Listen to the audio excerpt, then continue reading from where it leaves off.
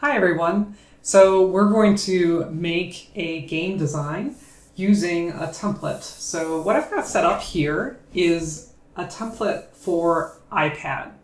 And we're going to do the thumbnails within this. So I've started one thumbnail where I'm sketching within it and I've got a mask. Basically, this template is set up to be ready to be used as a common iPad 9.7-inch viewport, which is 768 by 1024. You can turn that on, or you can turn on the HD format for 1920 by 1080.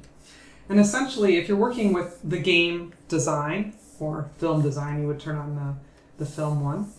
You can work on this layer right here that I've already masked for you. So if we start working with a brush, and I've got Ultimate Palooza, I'm going to try it, working happy HB, feeling happy today. I'm going to make kind of a game design area. Remember, we want to work with having everything kind of point in. The nice thing about this template that I've done for you is that you won't be drawing in this area because I've masked it out. So you can only draw in those areas.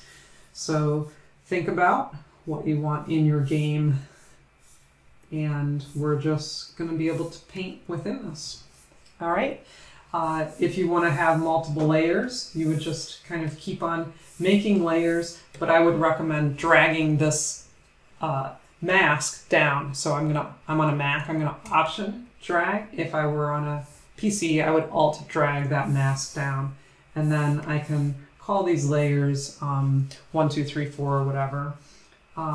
You may also consider it helpful to have a new layer. I'm going to hit B for brush and label these 1, 2, 3, 4, etc. And you might want those to be in a fun font that works, and you might want it to be on the iPad itself so that we can see exactly which one you're going to do. All right, so my hope is for you to be able to start doing your game design layout, starting to do your sketches in grayscale. I'm going to hit 3 for 30% opacity just to get some grayscale and kind of working in overlay mode. But you might just start making some decisions about the way you want